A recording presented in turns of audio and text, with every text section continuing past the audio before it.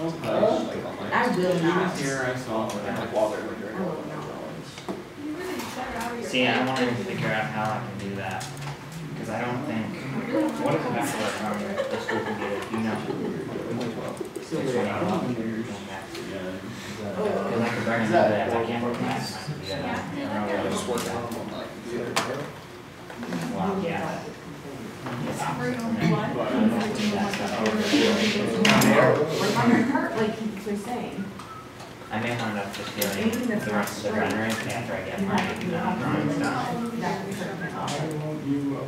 Brian in here yet? Hey, Brian. What I'm saying is like, it's kind of like a big project, but not really. Which one is this? What's that called?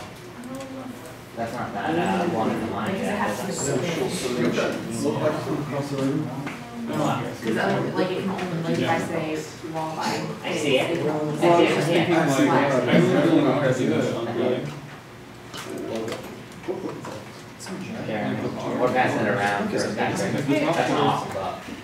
That's why I never looked at product. While you guys pass that around, like throughout class, I want you looking at, those are all hotels or skyscrapers. So look at the presentation of how they're presenting. You know, there's probably like 1 or 2 or maybe even 4 pages of each of their work. And it's all, you know, kind of complicated looking stuff, but it's all things that I think we're going to be able to do. Not exactly the same, but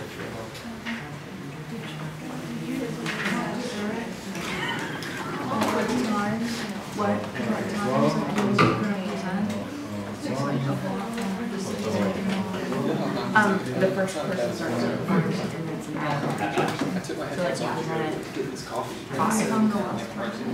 and your group, yes, and only a mention Okay. 2 bucks. like I presented to Ben and Kareem presented 4, and you presented. Daddy?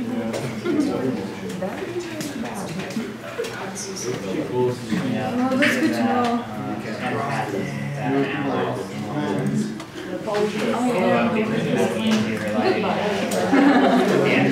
So we will be able to see like. I'm gonna come watch you guys. I'm not gonna like I'm gonna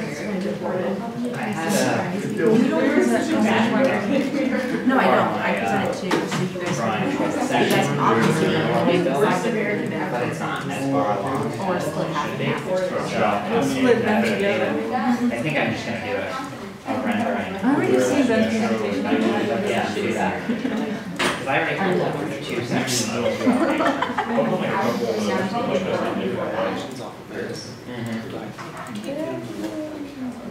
Yeah.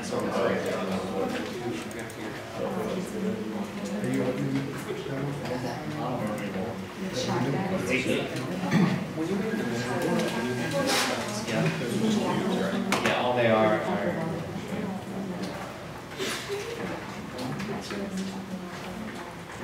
trying to figure out how to use this program. we'll get started here in a minute. Um, Something like that. like set user code.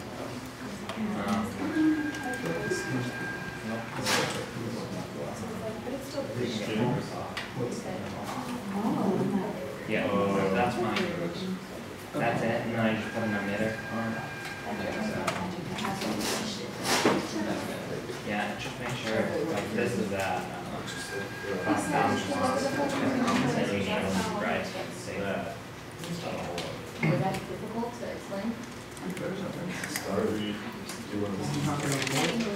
you think it would be easy to email Eric to tell him that I want a different thing? For your thesis. Well, I can shorten it. I don't know how it takes on.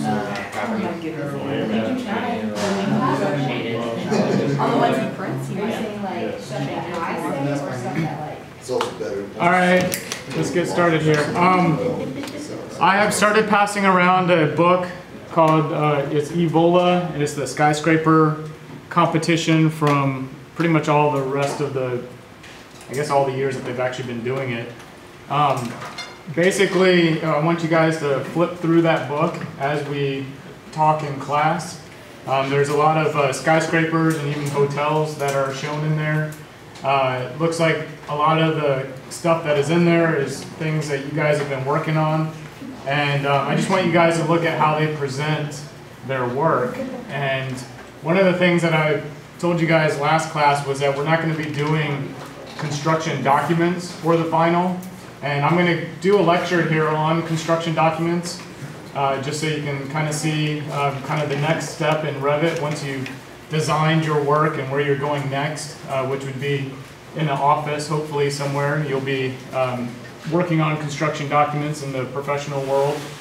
And I'm going to kind of go over a little bit of the lecture of, this is an example project from 2000, I guess we finished it around 2009 for Colorado State University.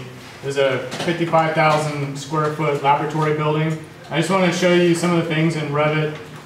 Basically it was designed and developed in Revit, and then eventually the construction documents were completed. And since, I don't know how many of you have ever had any kind of experience with construction documents. You guys want to raise your hands if you've worked on CDs before? Anybody? Nope? Okay. So this is going to be a good precursor to what you guys will eventually be looking at once you're in the office, because that is your next step of where your Revit career is going to take you. Your professionals, I believe, in Revit, when you guys put this information on your resume and in your portfolio about this class, you guys need to talk about how you guys have really done everything from conceptual design and these complicated forms all the way to what you're doing with these hotels. And my goal of this class was to get you guys some really nice images and drawings that you could present in a portfolio, especially to whoever you're going to be interviewing for in the near future. Because a lot of the items that we've covered in this class, most offices have not. And you'll be kind of coming in there with a certain level of expertise that I believe would get you right in the door, or should at least elevate you high on the list. The other part is Autodesk has a certification program that you can actually get certified in Autodesk Revit. It's basically taking a test. You pay some money, you take a test, and they have you do a couple things in the test, and when you're done, you get a certificate. That could be a good thing for you guys to do if you guys want to get another little tick mark on your resume. Having that, there are a lot of firms that, first of all, they want to see that you have Revit experience. And next item is once you get in the door, they're going to give you a test to see if you really know Revit. And the stuff that is on the Autodesk certification test, I haven't taken it, but I've just looked at it. It's really kind of simple things. It's like drawing a wall, adding a sweep, adding a reveal, putting something onto a page, which we're going to go over today, adding a door, editing a door, all these things that you guys have kind of already done throughout the class, and you've actually done a lot more. I don't think there would be any reason why you would not be able to answer or go through all those exercises on that test. The only thing would be you could review, they might have some questions on there about phasing and design options, which we kind of briefly went over. So anyway, you can go to Autodesk website and look at, just kind of Google Revit architecture certification, and you'll come up with all these sites that will show you pretty much what they're testing on. So that is an option if you guys are interested. Do they show the stuff we did in the first half of the class, like the adaptive components and stuff like that? No, that's like basic. not, yeah, it's very basic. And the stuff that we did at the very beginning of the semester was very complicated, complex things that are being done in Revit that you guys all, I believe, mastered. And you're going to be able to apply it to your hotels, because a lot of you have just asked me a question about how are we supposed to skin the rest of our hotel. We're working on the interior, and I've got these complicated forms and these mass forms, and what am I can't apply a curtain wall to it. But remember, during the bridge project, we worked extensively on curtain panel pattern-based families. That is how you'll finish up your exterior of your hotel, especially with your complicated, the complicated forms. That is recording good. Okay, so you know, basically if you have any kind of walls that are exterior walls that are straight up and down, you could obviously use those curtain wall techniques that we went over in class. But once you deviate from straight up and down, you've got to really go back to those adaptive components and also the curtain panel pattern-based families. The only difference between the bridge and now is that you probably want some other design for your, you know, component. So you have to kind of think about, you know, what that design might be. And then instead of having open voids, you're probably going to want to fill that void in with glass so that that actually renders as a glass element. So, you know, you can start thinking about that. And the nice thing about the hotels and the way they're masked, I've looked at a lot of yours, is that, you know, you've got a lot of different volumes going on that, you know, you don't have to have that same curtain panel component always applied, you know, across the board. You could vary it a little bit. You guys already know how to kind of switch them out here and there. So, you know, come up with some ideas. And actually, to be honest, on the, you know, skyscraper type design, a lot of that curtain panel pattern-based families are, you know, pretty simple compared to what we did with the bridges, because we're not doing all these curvilinear, you know, I guess most of us aren't doing these real complicated, you know, facades. It's more just kind of a tilted or a twisted, you know, almost straight up and down type of thing. So it's all about how you divide it up, probably frame that curtain panel and put some glass in there. And when that book comes around, you know, you guys flip through that, you'll see a lot of interesting skyscraper designs, and you know, not all of that obviously was done in Revit, but all of it could have been, I believe. When we're doing our adaptive curtain panel for the whole thing, if we have areas that have balconies or something, how do we divide that mass up so like we don't have the curtain panel go over? Yeah, so if you have your mass, eventually what you're going to have to do is you can do a couple things. You can either put mass voids, you know, in that spot where the balcony is, because remember, once you have a void and you apply your divided surface, that hole remains. Mm-hmm. The other item would be you put your curtain panel all over the entire surface, and you can individually select each curtain panel and delete it. So if you make like doors that way. Yeah, so you can actually, you know, kind of, you'll have to do a little bit of play between that facade and your balconies and things like that. Let me just go over construction documents, and one reason I didn't really go into this too much in detail in class is because, you know, really what you really need to know about Revit is all of these 3D modeling techniques that we've covered. But then eventually you get to a point where you're not moving things around anymore, or not as much. At least you've settled on a lot of great ideas. And so, you know, what we've done in this class has probably led you through design development of most of your projects. Once you get after design development, that's when you would start the construction document phase. That's where, in some firms, they have design studios, and the design studio hands off this project over to a construction document studio, who then, you know, develops it and produces it for all the technical drawings that are required for the contractor.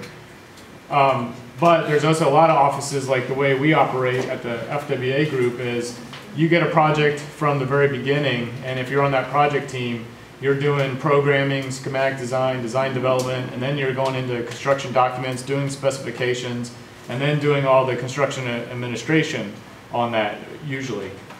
So basically, there are a lot of instances where you have to follow your project all the way through. And that's actually a really important aspect, I think, of a lot of firms, if you can get into one that does that, is because you're able to experience all those different levels of development of the project.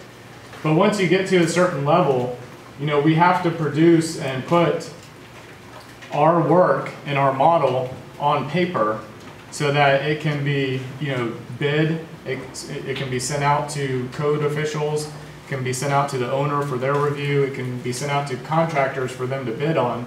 And then someone's got to build it. So once you've kind of completed your design, you got to tell somebody exactly what they're looking at in all different types of representation. So just like you have presented your work through studio and other classes in plan and section and elevation and 3D and even in renderings, those are all part of construction documents. And part of construction documents is looking at each part of the building from one scale to the other. So you're always looking at kind of an overview and then down to a very detailed overview or a detailed component that would just get even down to, you know, how does the window get installed? You know, what's the head of that window look like? What are all the parts that go into there? Because you have to be able to describe all that on paper so that one, someone can estimate and get all that product, but you're also trying to convey to somebody construction standards and construction quality of what you expect for the contractor to do. Now, if you ever look at older drawings, and some of you have with the computational practice class, you know, we've been looking at record drawings of the School of Architecture.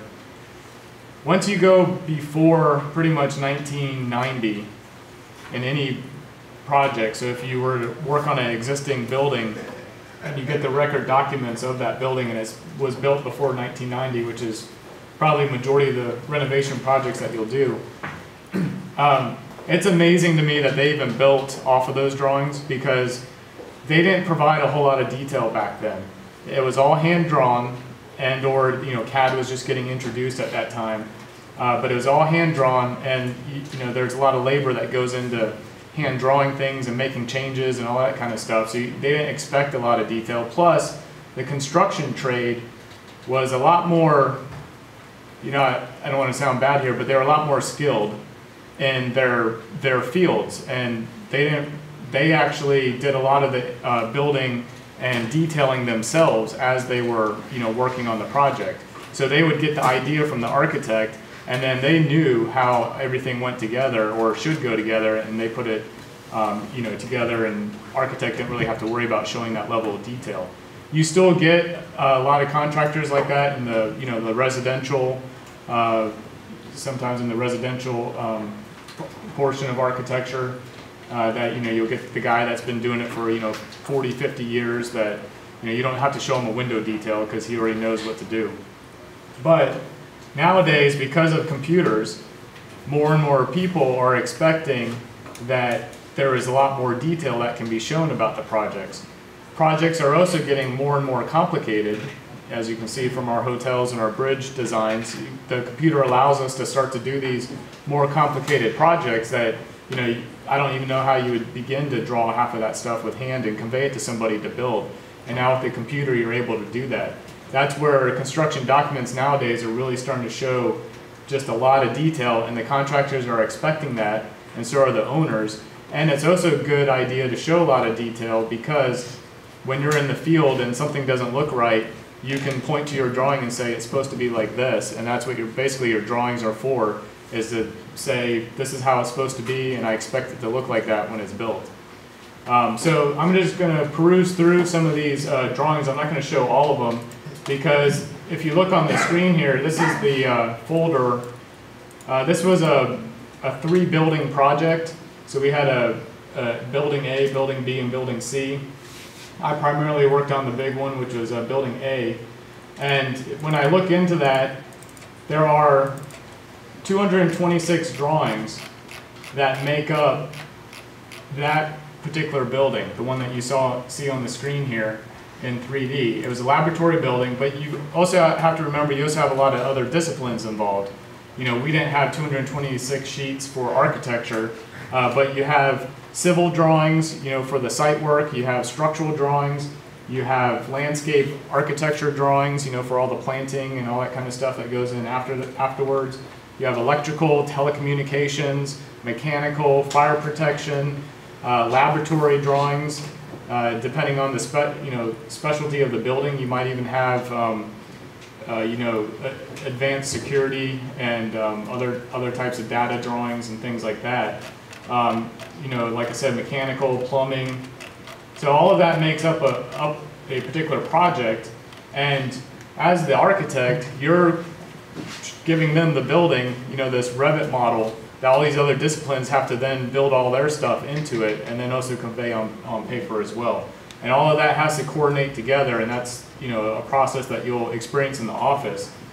But the point of CDs on the architectural side is, one, to coordinate all the building elements that go into the project, and also coordinate even across disciplines.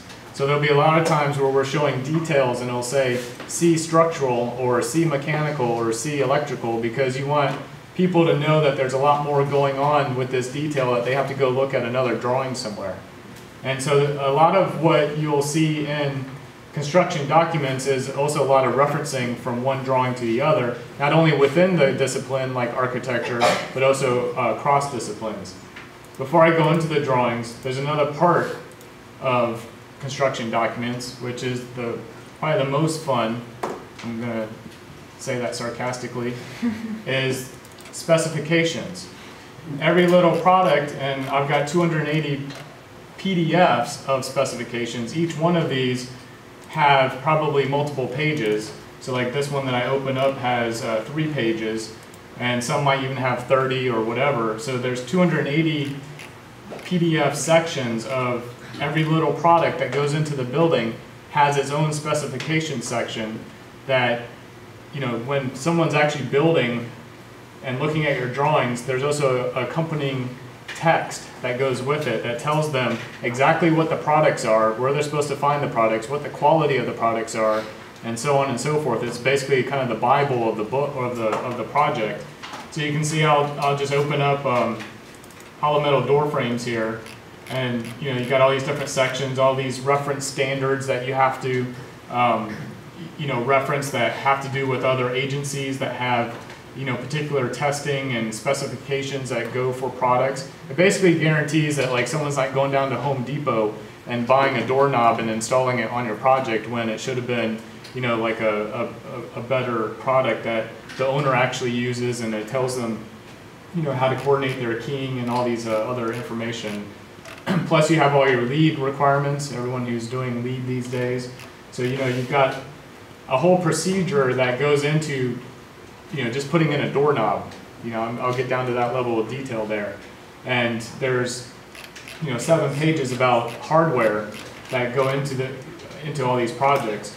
A lot of times in offices you'll have spec writers who will do this, but sometimes you're also responsible for doing your own spec writing. And that's something that's like a whole nother class. It's a whole nother you know, time frame, and your other you know, basically something you're going to learn throughout years and years of experience in the office. So I'm going to go back to looking at what goes into your construction documents. And nowadays that we're doing everything in Revit, you want to also showcase your 3D work. It might not be in a, you know, nice rendered view. All these nice renderings that we're doing in class and, you know, pinning up on a piece of paper, that's what you're presenting to the owner so that they can visualize what their design is going to look like, because they're the ones who are going to, you know, give you the final approval to start your construction documents.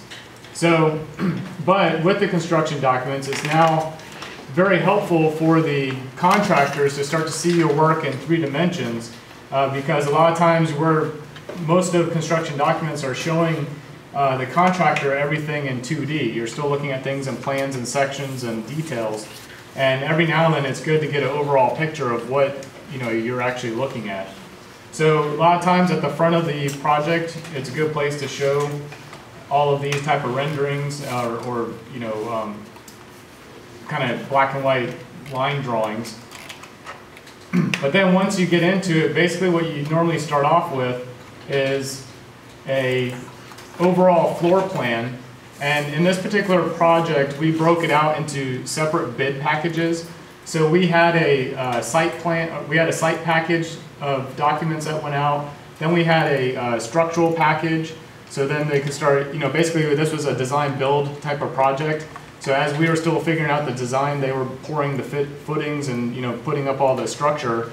And so we had to make sure we were coordinating from, you know, that we weren't moving things too much around, you know, once things were put in place. But then after the structural frame went up, we also had our core and shell, which would be basically all the exterior. So what you see here is an overall floor plan of the core and shell of the project. And so you don't really see anything on the interior. But the point of this drawing is to show all the overall dimensions. So you can see we've got dimension lines that start to show you know, exactly how big each of these walls are, and also reference to column lines. So you can see a lot of column lines here that have dimensions to, and then everything's dimensioned off the column line because the column's going to be built first, and then you're going to, they're going to build off of that. You'll see a lot of section markers. So you guys have already kind of cut sections and things like that within your projects, but eventually when you put them on a page and a sheet, which we're going to do today, just as a quick example, they'll actually automatically populate with a number and then the sheet number that it got put on. So back in the old days with CAD, and I'm going to say old days because back in those days, or whoever's still using CAD, if you put something on a sheet of paper, you'd have to go back to this drawing and every other drawing where this section marker is located and type in that this is detail A4 on sheet AE409A. And then if you ever decide to change that number because you had to squeeze in more details and that detail became A4 or A5, you'd have to go back to all the drawings where this was referenced again and, you know, update it manually. Revit does all this stuff automatically. So as you move this detail around, this A4 will turn to A5 or whatever you end up changing it to, and then that's going to populate all throughout your entire drawing set. That's why all your model and all of your drawings are within one file, so that it knows how to track that type of information. You also see these are called detail callouts. They're these dashed boxed boxes that are around certain parts, and they also reference a detail number and then a sheet where they're applied. You know, essentially when you get to certain conditions, you just can't show all the information. You can't dimension everything on this scale, which is 1/8 inch. So eventually you have to get into certain parts of zooming in on your project so that you can give some more detailed information about what's going on. You also see things like a window tag. So you see this J with a tag on it. You'll see door tags. So here's a door and here's a door tag. You know, elevators, and you can see all the different section markers. All these section markers are either showing a full building section or showing a wall section that, you know, the contractor is going to refer to understand what's happening in this wall. And so for every kind of different condition that you have in the project, you are going to have to show them some kind of wall section and details that show them what's going on with that particular section. So that's it kind of for the exterior. And then after that, we can move into, so we've built kind of that exterior piece. Now we'll look at what an interior upfit or your interior plan might look like. You can see you start to get a lot of layers of information on this drawing. One of these drawings could take, and this isn't the most clean drawing, I'll admit, but you know, your drawings will start to get so much information on it. That's where Revit really comes in handy because you rely on tagging. You remember we went over doors and windows and real briefly, you know, room tags, and then you could schedule your rooms and then the areas for each room. Well, you know, instead of trying to tell everybody all the information about this particular door and the door frame, you just tag it, and that tag will tell them somewhere else on another sheet of paper what exactly they're looking at and what that particular door should be. And I can see I'm missing a door tag there, but we still covered that. So you can also see we got a lot of interior dimensions, and then this was a lab project, so we have all these labs with a lot of equipment in it, and there's actually a kind of a large call out somewhere or a note that is basically telling everybody to look at lab drawings to figure out in more detail what's going on in all these rooms. So you can see we also have like call outs around the bathrooms. You know, we still have to see those at a larger scale. Basically, when you're working at a certain scale, if you find you can't fit all your dimensions because you're trying to dimension certain things and they just start to clutter up the drawing, that's when it's time to make a larger drawing or an enlargement of that part of the floor plan and, you know, go into a lot more detail. So again, but you'll still see that the section markers are still here from the other plan and all the call out details. And this is where Revit is, again, handy, is that, again, if we change that sheet number or even where that detail is located, you know, I don't have to go into all these different plans. So you've got the floor plans, you're looking at it, dimensioning where all the walls are. One thing I don't think I mentioned, let me zoom in here, is we also have wall tags. So you see every single wall here has some kind of tag pointing to it that says, this. In this case it has G006, here's a G011, G302. So every little wall that you put down in Revit, you can tag, you give it a name. So every wall type that you've made, and we've gone over how to make wall types, but each one would have its own number. And so every time that I look at a wall type G006 on the wall type page, that tells the contractor exactly how to make that wall. It'll have, and I'll go to that page in a little bit, but it'll show you that basically all the layers that you put into making your the structure makeup of that wall. So after floor plans, you probably get into the exterior elevations. So you want to show them in elevation, and again, it's all about showing multiple views of the same kind of component. So again, we're sitting there, even though we saw this window type BB in the floor plan, we're also showing it again in the elevation. And so we can even show them where the windows are, what type they are. We've got keynotes that talk about just the general materials, and then also what all the different floor elevations should be, and then every now and then some notes. So you start to look at it in elevation in 2D.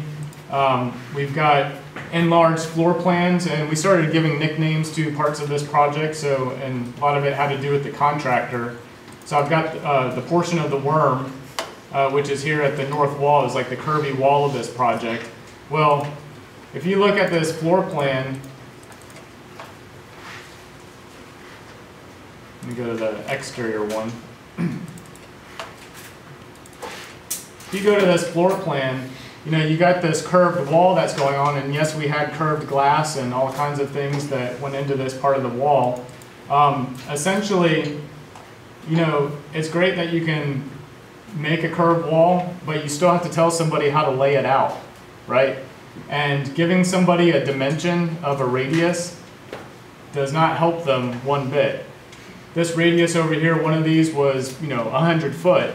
So are you expecting them to go find the center point 100 feet away and then strike some kind of, chalk line as an arc, to figure out how to lay it out? So what we have to do is, once we get into laying out these type of things, or start to get into things that are off the kind of orthogonal grid, we have to start to tell them exactly how to lay it out. And so you start to establish what are called work points. So this curve, this one part of the radius has a start point and it has an end point right there, or somewhere, yeah, right there is an end point, and here's another one. And so what we do is you dimension exactly an X, Y, and maybe even a Z coordinate. You don't necessarily have to do the Z because you're drawing on the second floor, but you're giving them an X and a Y coordinate off of a common datum, such as a column line. So you can see this point right here is the start point of this curve. And so we've got a dimension of 9'2", which would be the Y direction off of column line A. And then we're coming off of column line 3 to dimension exactly where that is. Then they can figure that out. They can put a point there, and they can figure out the other end point and put a point there. And then they're able to, you can actually give them the radius dimension of 24 foot 6 inches, and they can start to lay that out based on all of your dimensions and your details that you've done. So this is why we had to blow this up, is get in a lot more detail of laying out where all these points are. And then we had to go into enlarged details of showing them exactly what's happening, with the windows and the metal panel. So here's all the details and all the notes that go into, you have to draw everything, but eventually you also have to point to it and tell them what they're looking at. So I'm looking at sealant and baccarat aluminum composite wall panels and fluid applied vapor barriers, and all these other types of information that go along with starting to lay out portions of these details. So that's kind of looking at the call outs, and all of this came from Revit, and I'll show you here in a minute how you get to this level of detail. So after you kind of laid out the project and plan for everybody, you know, you probably also look at, and we kind of had these out of order. Let's see, where were these at? You know, you also have to look at a reflective ceiling plan. You know, you have to look up, and you have to tell everybody what exactly that ceiling is. You know, what type of lights are being placed in each of the rooms? Where is the coordination of the, you know, the mechanical? And this was a drawing that wasn't very coordinated, and so it wasn't a final. You can see we've got ductwork hanging out of our ceilings. This is where Revit comes in handy because, you know, everyone kind of works in their own world for a little bit, and then you bring everything back together. And again, with CAD, you would have to do a bunch of overlays and then kind of figure it out in your head that, oh, you know what, this big 24 by 24 inch duct is not going to fit under the structure and then not going to fit where my ceiling is because I want a 10-foot high ceiling. Well, with Revit, and if everyone's working in Revit, you put that all together, and this was one of our attempts where we put it all together, and you know, I got a big red pen out, started circling all these locations where, you know, hey, we're not moving our ceilings, you guys got to figure out what to do with this mechanical duct, especially, you know, out here in this nice atrium space that we have, and, you know, running through our metal ceilings and so on and so forth. But you can start to see that, you know, we're laying out the grid, exactly where the 2x2 grid should be, you know, again, the different lights. You get into other level of detail of, you know, dimensioning where that grid is placed off of the room. And then, you know, ceiling heights, you're giving them how high they're building the ceiling. And that comes in crucial. And the nice thing about Revit is, if you had to lower a ceiling, you know, you just come in here and change that number, and your model updates, your sections update, and everything else updates. Instead of if you did it in CAD, I'd have to, if this particular ceiling was, you know, had to go down from 10 foot down to 9 foot or something like that, I'd have to go into all those wall sections where I showed that ceiling and move them, as well as moving them here in the reflective ceiling plan. So once you've shown the elevations, we've done all the plan work, you'll get into looking at more of the detail of what's going on with the exterior. This is where those window tags come in. So now we start to look at each individual window type or curtain panel type or whatever you want to call them. We call them curtain walls because they were. But you've got curtain wall type I and curtain wall type J. That corresponds to the tag that's on the floor plan. And so that when someone sees that on the floor plan tagged as J, and they come and look at this sheet, they can look at it and see exactly what's happening with this window type. The fact that it's 3 foot off the ground and it has all these different dimensions and so on. I'll keep going here, get into, you know, looking at the skylight and then detailing the skylight. So you got to look at all the different connections of, you know, how the skylight is coming down, what's it connecting to. So what kind of structure is going to be there for the skylight manufacturer to come in and attach to. This is all comes in handy because there's just not one person building, you know, the project. There's all different types of suppliers and there's all different types of contractors that come in on a job. And so basically the skylight manufacturer is going to show up on site or look at the drawings beforehand, and he's going to say, okay, well, how am I attaching my skylight to this project? Okay, I see in this detail I have a structural channel that's being provided, and I've got a steel channel, 2 steel posts that's holding that up off of the structural beam, and all of that. Oh, I have to go look at structural to see, you know, what type of steel this is, and then also how big all of these components are. Architectural is showing them for coordination, but we're not, you know, actually showing the actual size that this is a W, you know, 16 by 31 or something like that. We want structural to make that final call. We're showing them what the roof looks like in section. So here's your roof deck. You've got a steel joist and then rigid insulation that's sloping. What's that dimension going to be once, you know, how big is that curve going to be for them to, you know, work with and apply all their flashing. So you got all this stuff that just goes into, you know, this is just a whole sheet on how to build the skylight. We get into things like building sections. So you start to show overall building sections. And then you get into showing what I really think is probably the brunt of most of the construction document work, is working with wall sections. And so you've got to show what's happening at all the different locations that vary and are different as you go along the outside of a wall. So these are kind of like wall types, if you will, for the exterior. But there's a lot more detail to it because you're showing all the structure. You're showing, so we've got a concrete wall that only went up to, the 3rd floor, but part of our design had metal panels continuing on. So we have to show that, by the way, this wall is concrete going up to a certain level, and then you've got to build, structural studs up on top in order to complete the look of this building. So that's what these wall sections are showing you the dimensions of the overall opening for the curtain wall system that's going to go in. And again, there's not a whole lot of detail that we can show at this scale, so we've got a lot of call-outs that refer them to another detail. Again, canopies and front entries and things like that. So this is for every little part of the project that is different, and you can start to see that as we look at different wall sections. I'm just going to keep opening these up. Our walls actually varied quite a bit, in the design in order to get the shape and everything. We had sunshades that were on the back side. So, you've got to start to show that kind of information in the 2D as well.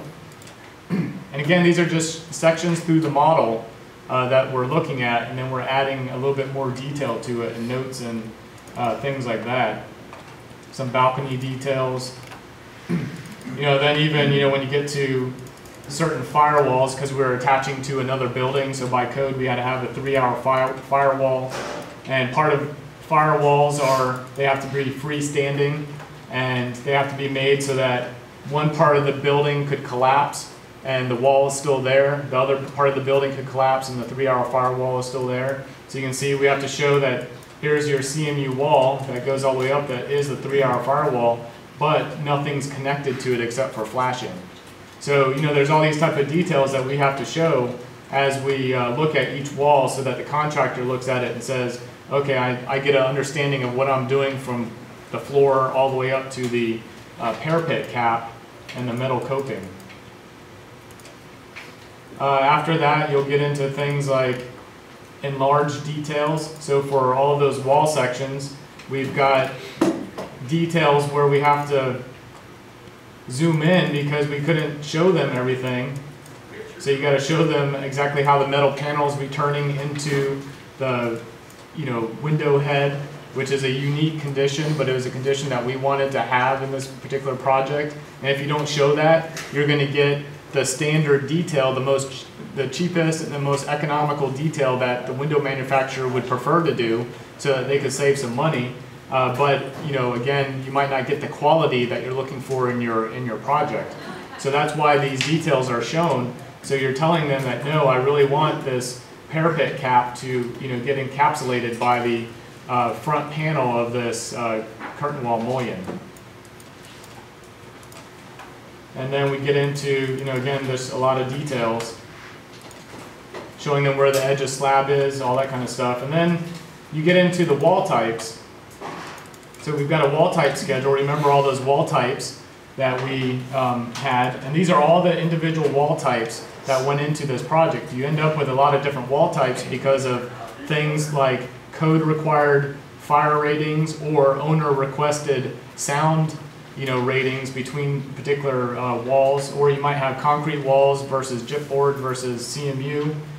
So we've got all those wall tags that you saw on the plan, and then you can see the schedules that are generated that are actually from Revit, so it's actually spitting out this information that this wall type was 4 7/8 inch thick.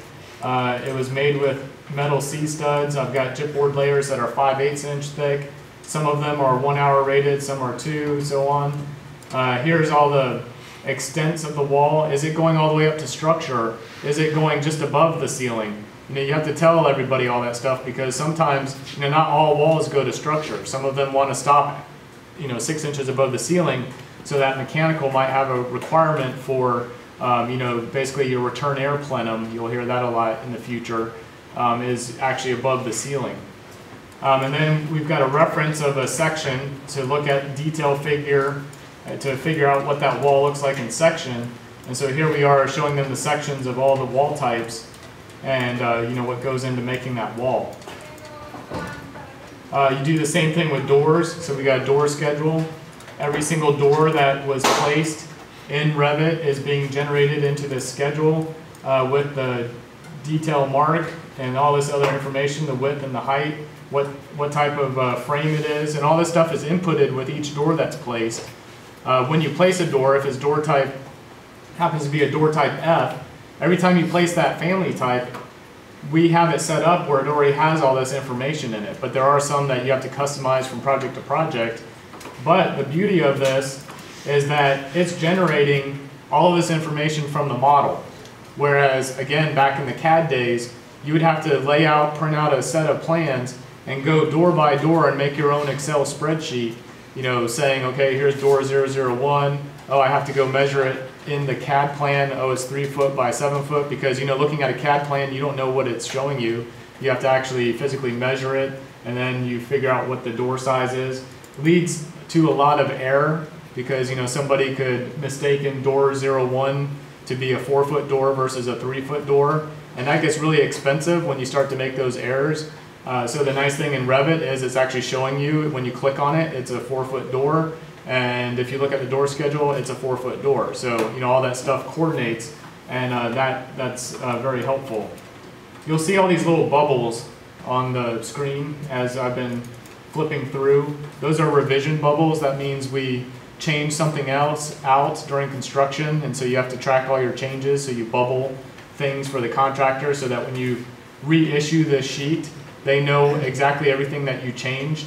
Unfortunately, Revit doesn't do that automatically for you, so you still have to go back and kind of track your own bubbles on Revit, but again, it's something that you do with the Revit tools. Again, getting into stair details, so we do stair sections, show them exactly what the railing design looks like, and then you get into a little bit larger, you know, details of, I guess we didn't have the stair, we didn't have the details in here yet. And then you get into other things like, you know, the lab plans and all that kind of stuff. So, you know, you've got someone taking each room by room and then showing them every single little elevation of the room and all the equipment that goes into that room, and you know, what needs to be there from on each of the walls. Where's the gas valve for this, you know, laboratory? Where's the air? Where's the fume hood? You know, things like that. And all that is tagged and then later scheduled in a drawing as well. Does it come with line weights, the drawings? Or do you have to set up your own? Right, so let me exit out of this and get into Revit here real quick. The question is about line weights. How do you deal with line weights in Revit? Everything that you're doing as you're drawing is already set up under your management, and you have this area here called line weights. So you've got thicknesses that are already established, so line weights 1 through 16 that have certain thicknesses at certain scales. That's already automatic in Revit. And then when you're dealing with your objects, so if I click on a wall, or you know, if I look at manage object styles, you see that each object style, remember everything that you've drawn on has been on a particular category. So here's a door category.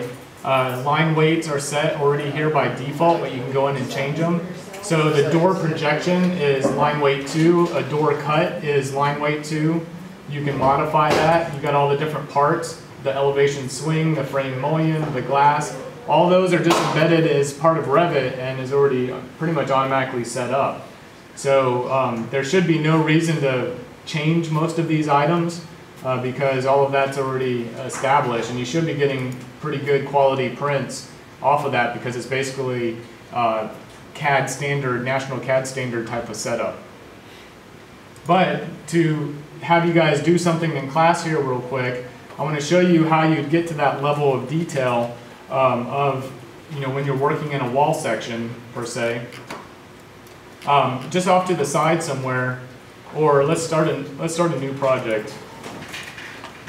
I'm going to open up a new project just so we all have kind of the same screen here. And if you draw a wall in the level 1 floor plan, pick the wall that has, it says exterior brick on metal stud. So there's a lot of different layers to it, or, yeah, let's do exterior brick on CMU. That's better. And just draw a wall, draw it somewhere on the screen. Turn on your fine level of detail so you can see all the different layers that go into this wall. And then we're going to cut a section. So this would be what would happen in the office is you've got your floor plan, you've modeled all this. Now it's time to take a wall section of this. We now would cut a section, so draw a section through it. And then look at it in section. And when you're looking at it in section, turn on the fine view.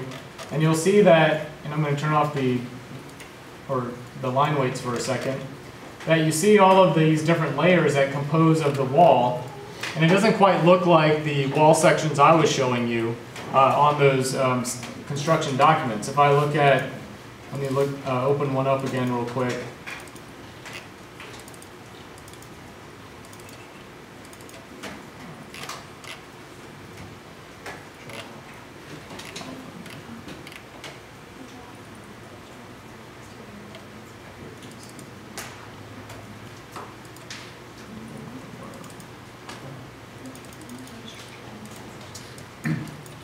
So you can see that, if I look at this wall section in detail here, I've got things that actually look like cut stone and all this other items that are part of this wall section.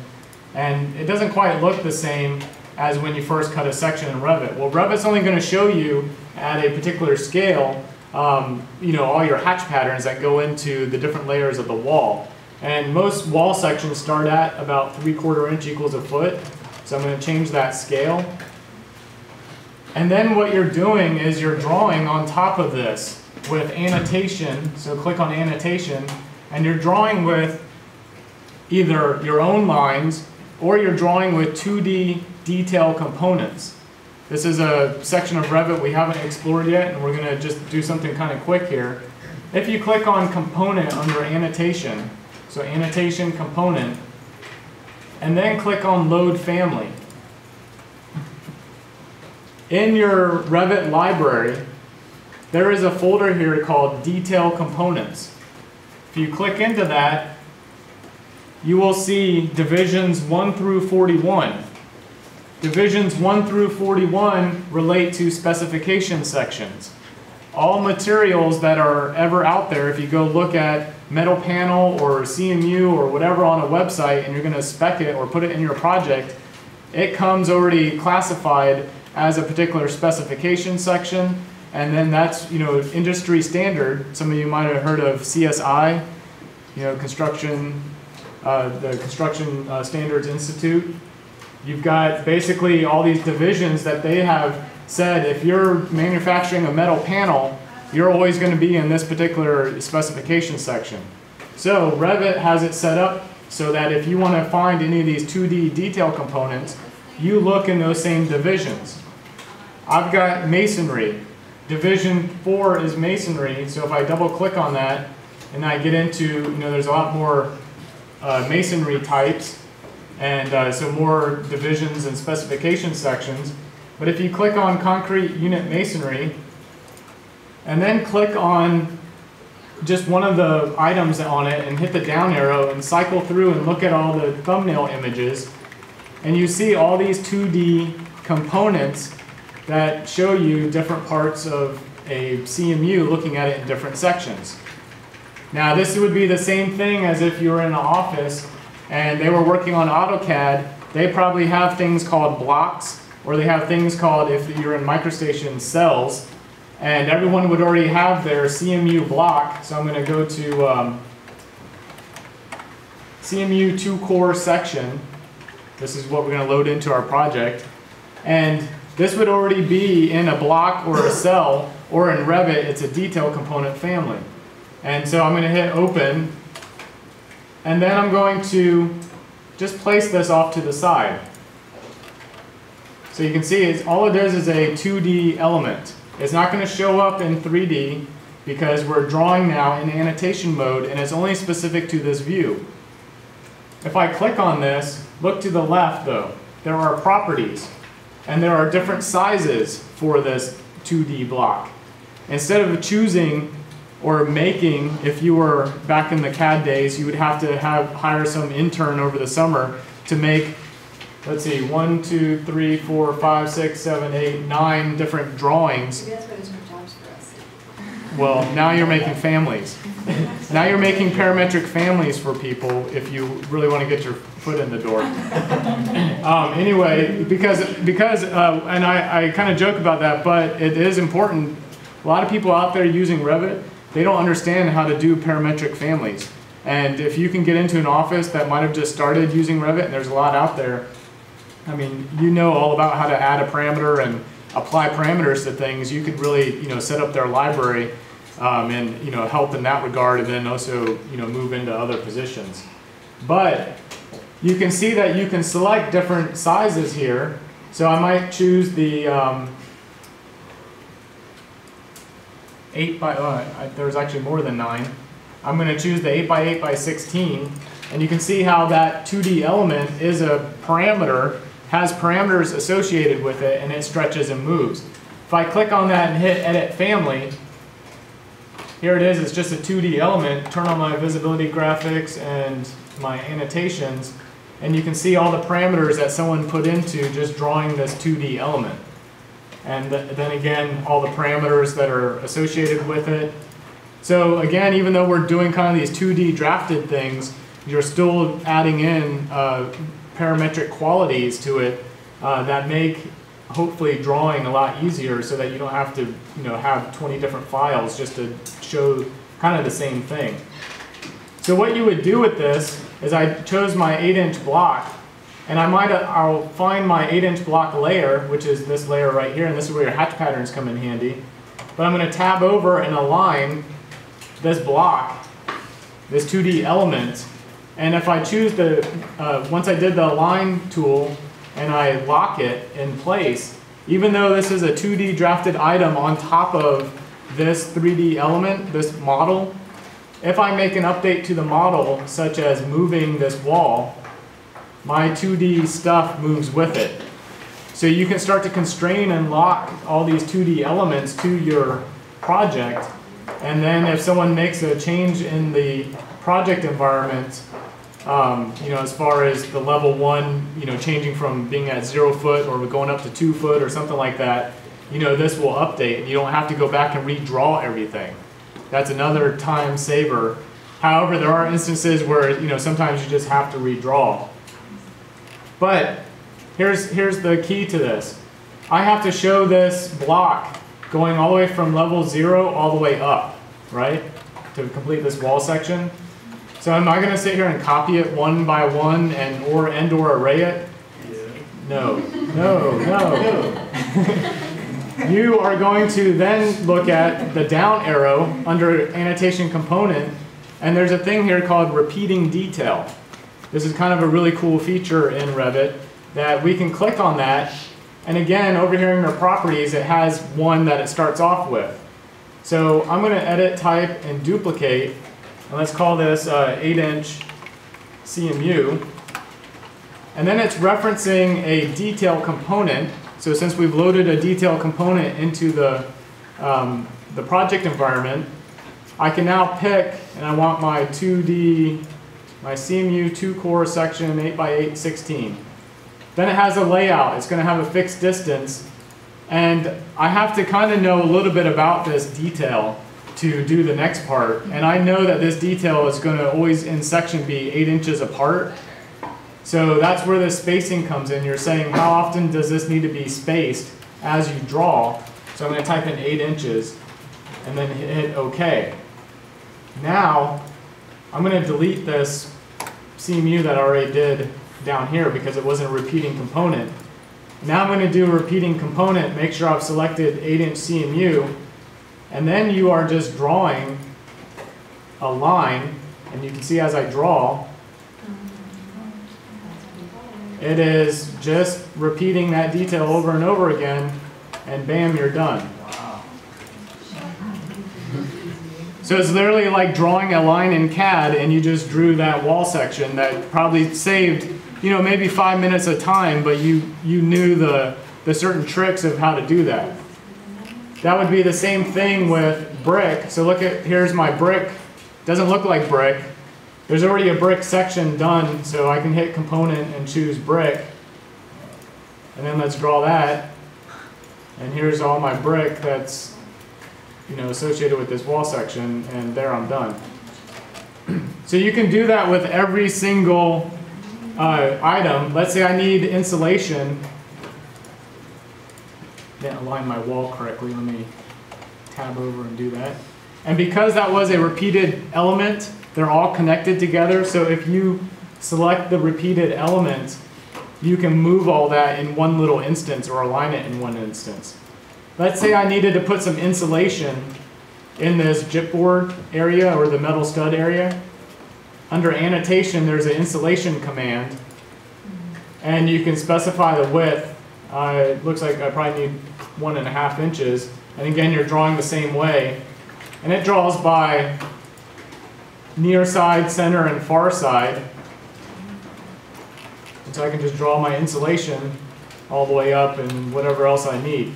So you can do this with any 2D component as long as you make it a 2D component. So when you look at our wall sections here for this metal panel, okay, when you look at the metal panel in section, all we could do with the Revit model was actually apply a 1/2 inch reveal that happened every 3 feet. But then eventually we had to add in a metal panel that was detailed correctly over on top of our wall section. And so I made a repeating 3-foot metal panel 2D detail that just repeated as I drew, and bam, you're done. So when you draw these and you add these components, Revit knows like which line weights, it automatically scales the line weight so that you know what's cutting closer and farther and stuff like that? yeah, so what it's doing is when these details were created, so if I go back to model, let's see, let me go back to placing just a regular detail component. So I've got that CMU, and if I go into that family, these 2D lines are drawn with either a heavy hidden line or medium line or detail line weight. And so essentially, and there's a lot of times that I actually go into like the 2D components that come with Revit and you know, actually change the line weight in the actual family and then re-import it into my project. So the line weights are actually being set in the family, and then that's being imported in. So if we were to draw our own detail, we would have to specify our own. Yeah, so as you're in this family, like if I click on line, it wants you to pick a category or a line weight to draw on. And so you can just start to draw, and that's how you're specifying that. How do you create another component? It's not, pick a different one. To the left, the same way you do your families. No, cancel out. The down arrow there. You can pick all your different family.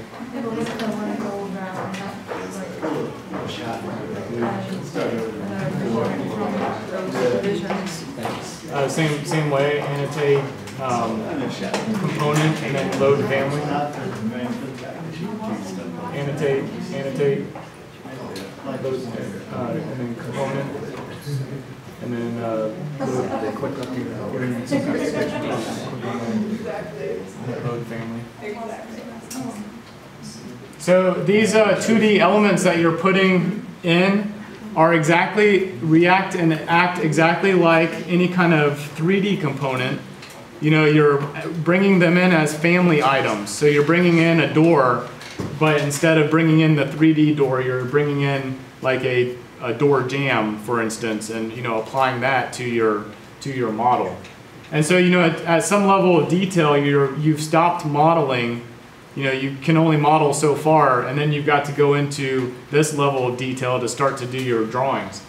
Now, once you're there, it's a matter of adding text. So you can click on text, and you can see you got all these arrows and leaders. So you can just start to point to things and typing in whatever the text is. And again, all your text is parametric, so you can expand and contract it, change the text size, and then you can move these arrows around and all that kind of stuff. So I'm not going too much further into that, because when you get into an office, everybody has their own method of tagging and noting things. There's ways of manually doing it, which I just did there by adding a text. I can also do annotate, create a material tag, and then I'm tagging the material, and if this material is properly set to some name, wherever this material shows up in section, you can hover over and just tag it, and it's actually giving a name there. And then some people use keynotes, so something might have a particular keynote that's associated with something that would show up. There's all these different methods, and it depends on the office where you're working.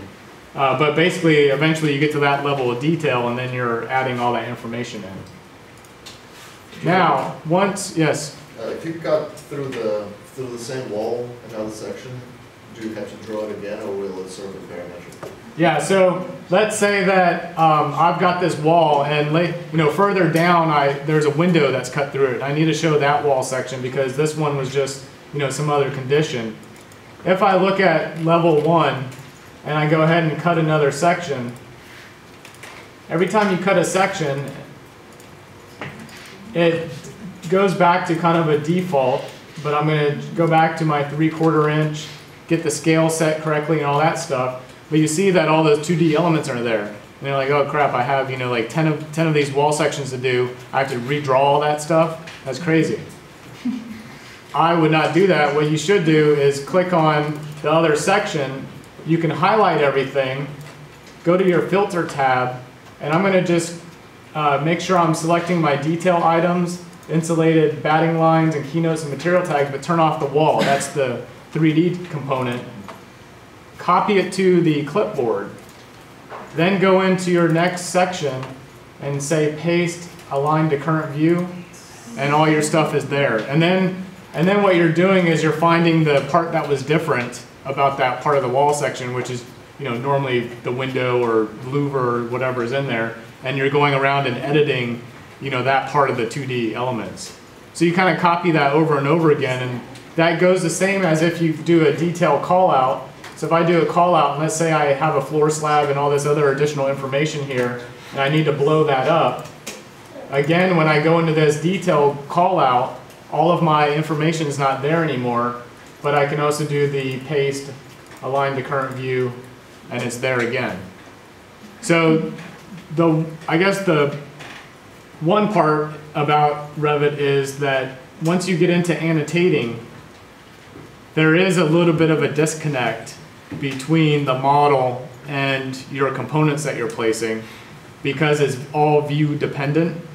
And again, if you were to accidentally go in here and let's say someone else was work sharing in your file, and they're like, what's this dimension or this wall section doing here? I'm going to delete it. I don't need that marker there. They just deleted your whole entire drawing that you put all that annotated information on. So all this stuff is view dependent. It's going to be from one view to the other, floor plan versus section. But at some point you start to break away from that, the constraints and the parametric qualities that you can actually do with BIM. But the information is still there. You're just kind of starting to graphically show this information. Now some people actually, especially with Windows and 3D components, you can draft 2D elements into your family components. And you can specify that when this component is cut in section, show that particular detail. So what a lot of people are doing, instead of doing all this extraneous extra detailing here, is if you can put it in the family environment, you cut a section and then all of a sudden that information's already there and it's just a matter of probably coming in and adding the flashing. I can click on annotate and just draw lines. And so I could come in here and draw, you know, my actual flashing, something like that, or probably change the line weight. And you know, so for some level of detail, you could actually make your own 2D element where you're just drawing it on top of here. You can also select that 2D element and make it into a group. So just like you did your hotel rooms, I could create this as a group and call this flashing. And then I actually have a detail group that I can select. So if I go into another view, even if it's a floor plan, I can click on annotate and where's my group, detail group, and place detail group, and there's my flashing. So you know, you can start to even do things like that within there. So if you have this detail that seems to keep showing up over and over again, if you make it into a group and start placing it, then if you ever have to make a change, let's say someone comes back and says, you know what, this really needs to be a two-part piece of flashing and you need to show that instead of a one piece, you just have to edit that one little detail group and then it populates all throughout all your different drawings. Now once you get to this level of detail, now we have to place it on a sheet because we still have to, you know, print it out. And what we're doing when we're printing, and I'm going to turn off my boundary, you can show your crop boundary, you know, here and there, is if you go to annotate and click on, actually I'm sorry, view, click on sheet. You know, by default Revit comes with a title block. Let's just use it for now. It's not the prettiest one in the world. But hit OK and you create a sheet. This sheet would be something, view, sheet, and just click on that and hit OK.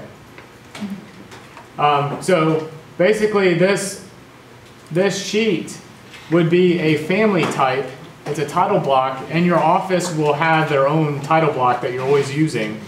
And so you'll have a FWA title block or whoever you're working for. And that would already be set up so you're selecting their title block. But you can see each time I have a new sheet down here in the project browser, you have sheet and expand, and then you've got it numbered A101, A102. You can click in here and give it a name, so I might call this wall sections. Where is their caps lock? Okay. Wall section. And when I change that, the name over here in the project browser changes. And then, so everyone have their title block up, and they name their sheet, whatever. Now if you want to start to lay out your work, right? You want to start showing your floor plans and/or your wall sections. How do you get your information on this sheet? With your project browser open, select, for instance, this section 1 that we created. Hold down on the left button and drag it onto the sheet, and then left click and place it. And you just placed that drawing onto the sheet and it's ready to print.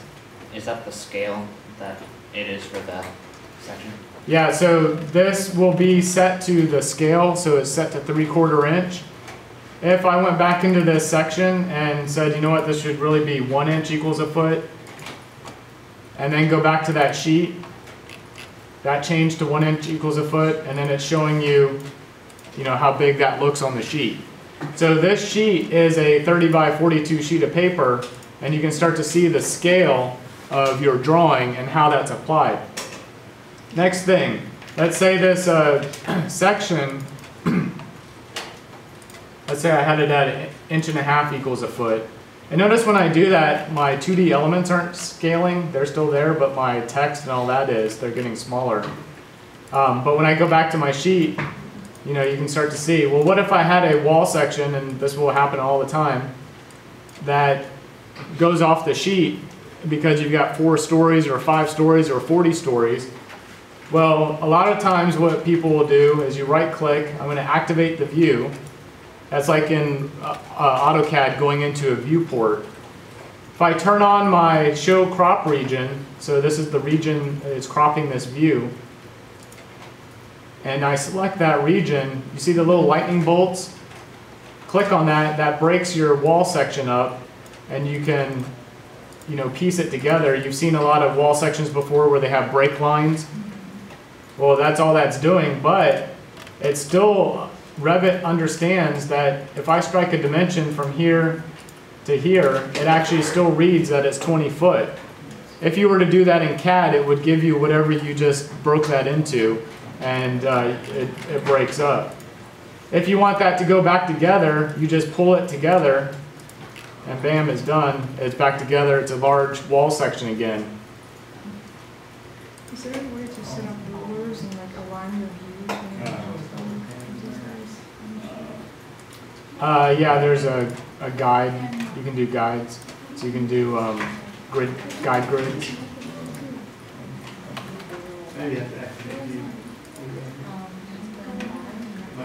Now here's another thing is that what's nice as well is when you're in these 2D elements. I'm gonna duplicate this section real quick just so I have another one to place.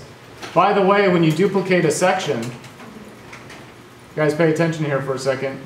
If I duplicate this view, section 1, and I right click on it and say duplicate, there's a bunch of different options. There's duplicate, duplicate with detailing, duplicate as dependent.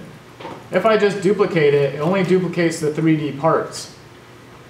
If I duplicate with detailing, it brings in all of those detail annotation items into that new view.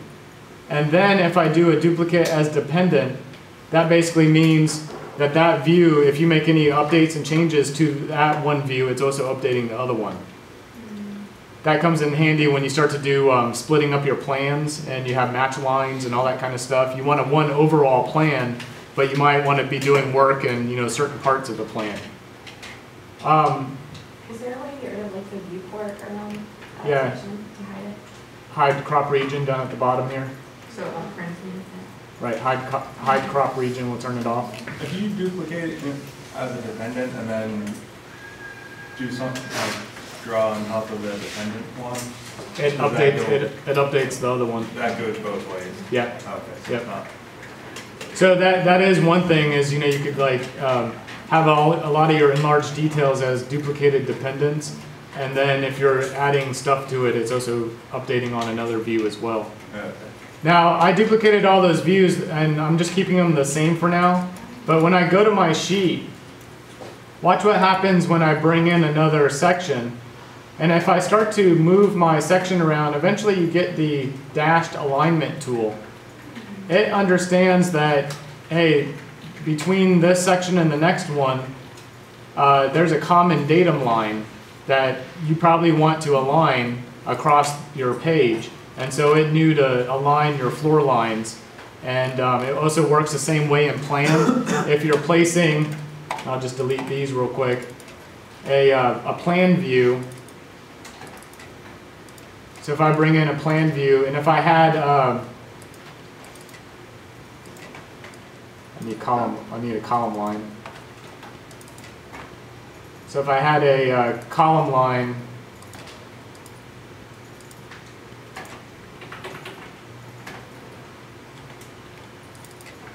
and I bring in level 2, for instance, you can see I also get the alignment. So I can align my plans, and it starts to have a little bit of play there, so that you can get things aligned correctly and you don't have to draw extra lines.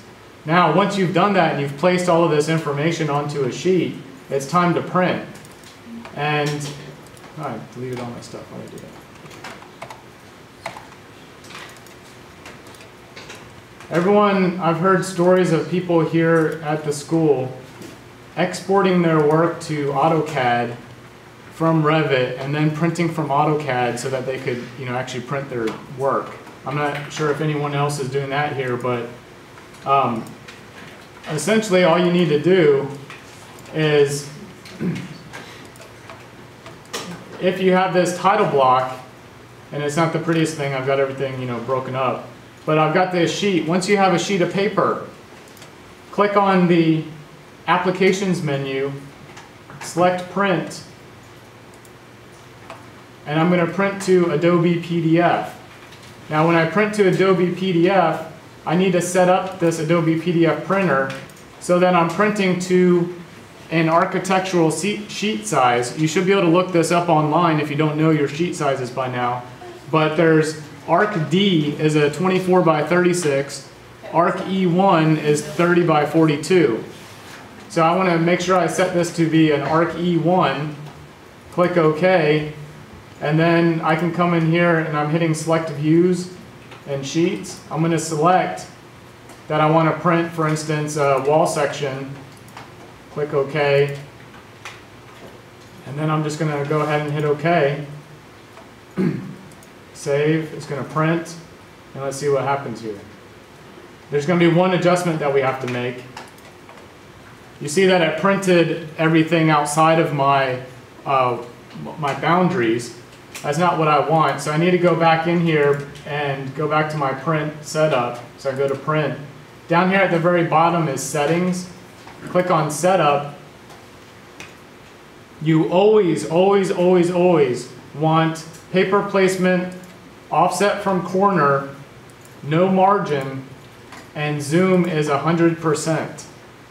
If you use the center placement and fit to page, when you print, it's going to be printing to the, it's kind of like fit to page when you print from, on an 8.5 by 11. You may not be getting a 3/4 inch drawing once it's printed because it might be slightly scaling it down to fit whatever the properties of that particular printer are. So once I do that, I hit OK, and then this time I go ahead and print. I'll get a sheet of paper here. I actually get my actual sheet of paper, and then, the wall sections and everything else that are part of it. This is the same thing with renderings and any other parts of your project. You can drag and drop renderings onto here, or even images, things like that. As the basic gist of construction documents, I didn't want to go into a lot of detail with that here in this class because we're going to go over here a little bit. Hope you guys don't mind. But I didn't want to go into a whole lot of detail with that. I tried to do that with the last class that we did. We did 4,000 square foot houses and then did construction documents. And you get to a certain level where this class was really about BIM. It was really about Revit and understanding the skills of and honing in on skills of Revit. And when you get to this level of detail, it really became part of, well, now I'm teaching you how to do construction documents and how to do a door schedule and all these things that, yes, you guys need to know, but it's not really the full intent of this class. Construction documents should really be a part of another class. And also it's something that you're going to learn really quickly once you get into the office. Now, when you get into an office, you're not necessarily going to be asked to do a whole complete set of construction documents. You're probably going to be doing, you're going to be working on window details for a little bit, or toilet partitions and things like that, or stair details, or probably building the Revit model because nobody else can in the office, and then someone else will do the detailing. Things like that. You're going to be doing bits and pieces and parts to a project and being part of a project team. If you're in a small enough office, where you're just working like one-on-one with an architect or something like that, you may do, from start to finish, but it depends on your opportunities. For the final in this class, how far did that book make it? Okay. Did everyone look at that? Some pretty cool stuff, right? Obviously, they probably focused in on that, hotel or skyscraper for, probably about the same amount of time as you guys, but they may not have been learning a program at the same time. So that, they might have had longer to work on those things. But the idea there is if you looked at a lot of those sheets that were presented, what were they showing you? They were showing you different views of their project to try to convey the information to somebody that had no idea, that isn't able to talk to you. Those pieces of paper were conveying information of floor plan, elevations, even detailed parts and pieces, even though they might have been 3D. They were looking at elevations, 3D renderings of the interior of the exterior, things like that. I told you guys we're not doing construction documents because I really don't want to see your door schedule. I'll look at your Revit model and see that you place doors, and I can generate my own door schedule if I really want to go that far. But what I really want you guys to do is just like we did for the bridge project. We had 2 sheets of paper, 30 by 42. And one thing I didn't show you here real quick is that if you take this title block, edit the family, delete all this junk because you don't really need it, but keep the outside border. And if you look at the dimensions, it's actually showing you the true paper size. That's how you make a sheet of paper. So if you had to make a 11 by 17 sheet of paper, you would make an 11 by 17, or you might even make this parametric and have properties that you could pick that would change the paper size. But keeping this border is your border for your paper. And so you can make any size sheet that you want, just as long as you can match some Adobe PDF paper size to it. So if you did like a 36 by 8 foot long drawing, you'd probably have to do a customized PDF size. But anyway, once you've done that, you can load this back into the project. Oops, I went to the wrong one. It'll overwrite that Autodesk one and then show you your piece of paper that you can then print from. So my thought process here is I'm not going to exactly tell you what you need to present because everyone's project is different. But I would expect I would see some sort of exterior rendering that shows your hotel in context, right? Maybe it's an aerial view, or we are kind of on the water, so maybe it's a shot over the water looking at it so you can kind of get the Manhattan skyline. Probably a few interior renderings. Don't go too crazy on interior renderings. Keep in mind they're going to take a long time. Outside shots will take less time. Interior is going to take a little bit longer. But you might take a couple renderings of specific parts of your project that you've been working on and developing. So it might be one of your public spaces, might be one of your rooms, maybe a room shot looking out towards the balcony and you can see the city beyond, things like that. You figure out what best represents your project. So I'm thinking 3 or 4 renderings total. You're probably going to do, once you start doing renderings, you end up doing a couple anyway, because you're like, I need to show the pool, I need to show this. They don't have to be that big. We're putting this on a 30 by 42 sheet of paper, so keep your renderings small, but keep them, just as those drawings you saw in that book, they had a lot of information on those pieces of paper, so you could show a rendering and then you can show your drawings and all those type of things small. Were you doing 2 sheets or just 1 sheet? 2 sheets. I'm thinking 2 sheets minimum. If you think you need more sheets to, showcase your design, go for it. I want you to think about this as sheets of paper that you could put into a book like that skyscraper book, which would be like your portfolio. Because I think your bridge projects, for one, should be a topic of conversation, when you're interviewing for a firm. And I think some of you have already kind of done that. But putting that in a portfolio and saying that was done by Revit, that's going to be showing some high level of expertise. Same thing with these hotels. So think about what you might want to show in a portfolio. That's what I want to see on this piece of paper. I also want to see drawings. So I think your floor plans are very unique. If you happen to have floor plans that are floor plans 10, levels 10 through 20 happen to all be the same, you would only, in the office too, you would only show that floor plan once, and the title of that floor plan would be, levels 10 through 20, so that's all the same. So you're not showing it over and over again. Let's say levels 1 through 40 are all different.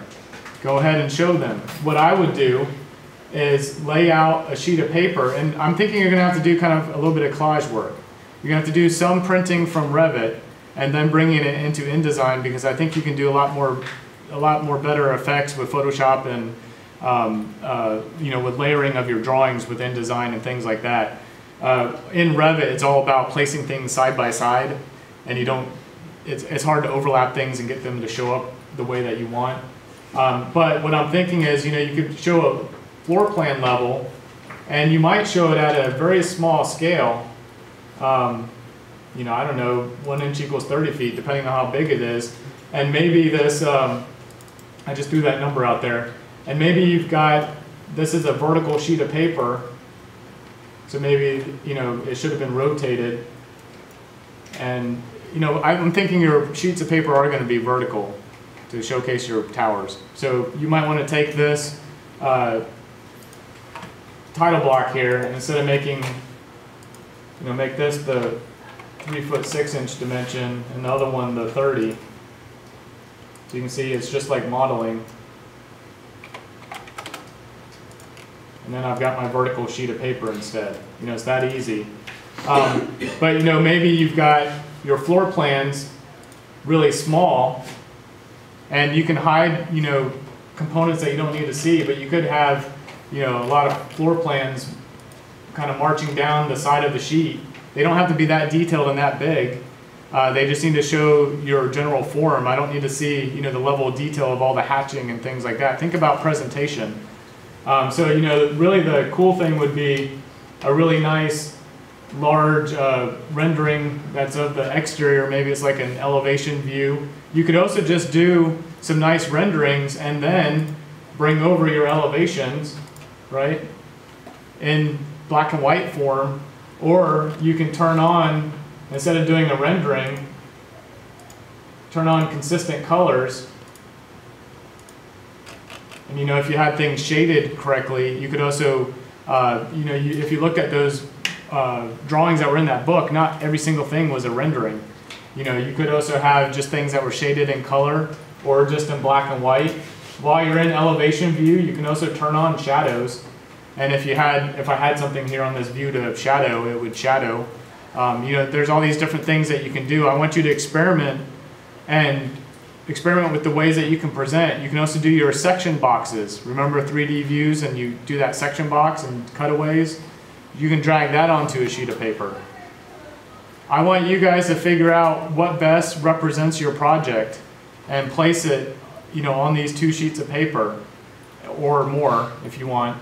And you know, you're going to just upload the PDFs to the our class website. And I also need your final model, because I'm actually wanting to see, you know, what you've actually modeled inside. Now, what that should also tell you is you shouldn't have to finish every part of your hotel. I understand this is a big project, and I didn't expect you guys to, you know, model every single component. It's cool if you did. Because that will show up in all your floor plans, and even a full building section, if you did a full building section that you placed onto a sheet, things like that. But you know, if you need to really concentrate on some of the public spaces, you've done some of the room layouts, that's going to show up in plan. You know, you don't have to like populate every single floor and make sure you got every little connection with the wall to the twisty form, you know, worked out. Just get something that is close.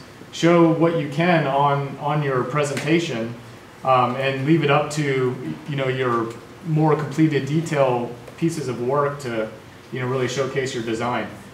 I would also like on that paper somewhere, it'd be nice to have some kind of description of what's great about your hotel or what you implemented into it, or you know, some little dialogue that describes your project. You know, think of it as this is a competition, and you're entering that skyscraper competition, and you need to showcase your work. Someone's going to be looking at it and may want to know some information about it. Cool? All right. You know what day is due? Oh yeah, sorry. That's kind of important. Yeah. It's actually in our syllabus. The date hasn't changed and the time, but it's Tuesday, May 8th. And the time of our official presentation was supposed to be from 8:30 at night to 10:30. So you guys would all have to be here. We'd be down in the salon presenting. I'm going to say 10:30, have all your stuff uploaded. And that will be your final submission. So we don't need to print it then? Don't worry about printing it. It would be nice, you know, if you guys have some really cool work, you know, we might print it for, because no one's gonna be here after that anyway to really see that work unless we want to print it for graduation. I don't know what they're doing for graduation. When is graduation? The 12th. We'll see. I'd rather you guys not for now, just do your digital stuff because a lot of you have thesis documents that you got to work on, all those type of things. So upload your work, and if the work is really, incredible like the bridges, we might even get the school to print them out at a later time to showcase, around the school as well, and even on the school website. I will be around. I'm still here. So email me with questions if you have run into problems or you need any assistance. If there's any kind of consistent problems that keep coming up or whatever, I could come in here if you guys are going to be here and kind of work through some of those things. But I know everyone at this point kind of disperses and you have your own schedule. So contact me if you need to, and I'll stick around here for a little bit. Is anyone coming available for a program? Wait, sorry, one last thing. One last thing, guys. Hold on. I'm probably supposed to do teacher evaluation somewhere. They're online. They're online now? Yeah. Oh, cool. They're on Google. I don't know anything now. So, do you guys know how to access all that? Because I don't. They send you an email like once a They've been day. hounding us with emails. Okay, cool. So that's cool. That's why I haven't been bugged with it. Because normally I get a little message saying you better make sure you return your evaluation. So yeah, please do the evaluations. And what I'll probably be doing is after you guys are done, listen up. When you guys are all done and you've graduated, hopefully, and those that are returning, whatever, I'm going to send an email out that is normally going to be a sort of anonymous questionnaire. It's like 3 questions that I do at the end of all my classes that are associated with my website that ask for your input on the class as well. And I have a certain types of questions that I'd like you guys to feel free to answer, and it's an anonymous email, so I have no way of knowing unless you sign your name. I like that feedback as well. It's not required, but sometimes what the university does, the bubble charts and all that type of stuff, doesn't always help me as a professor to know, where I should kind of direct the class next time. So having you guys just write some things about, related to the topics on my questionnaire helps me sculpt the next class. So I think they get better and better each time. This is only the 2nd time we've done this, and I think this class we've well went above what we got to in the last class. So I'm actually really pleased with how this class turned out, and I'm anxious to see your final product. And what you're doing for this class, I think, could be competition material, and for any kind of competitions that come up. So just keep all that stuff in mind, and you're gonna have to keep on working in Revit. You can't learn it all in one semester. I've been using it since 2008, and I'm still learning things on a daily. You find something else that you haven't done or a different way of doing something. It's just the way that those programs are, and you just have to keep doing projects in them. So thank you guys. Thanks. We're not meeting on Tuesday because you guys are going to be partying after your thesis. We're still watching the Yeah. It's been going for 18 hours. I wouldn't touch it. That's Peter Jones. Julie's asking your question about